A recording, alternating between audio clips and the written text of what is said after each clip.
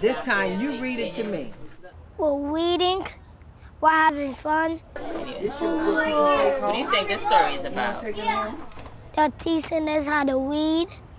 We're gonna be excited. We're gonna have fun.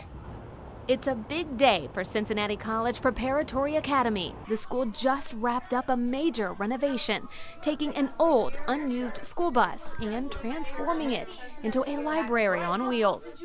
We took out all the seats. I mean, it looks nothing like a traditional school bus. There's some colors inside. The bookshelves are staggered. They look different and funky.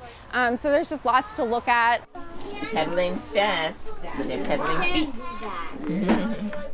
The mobile library made its first stop today outside the Carl H. Lindner YMCA.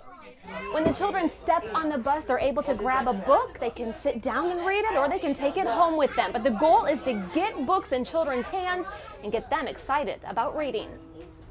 I picked out green eggs and ham. It's not just for CCPA students. The mobile library is for all children and will eventually travel all across Greater Cincinnati, reaching as many little readers. And we like each other.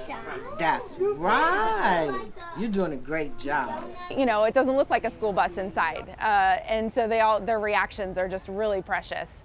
Keep an eye out for the CCPA mobile library. You just might find it in a community near you. In the West End, Natalie Clark, WLWT News 5.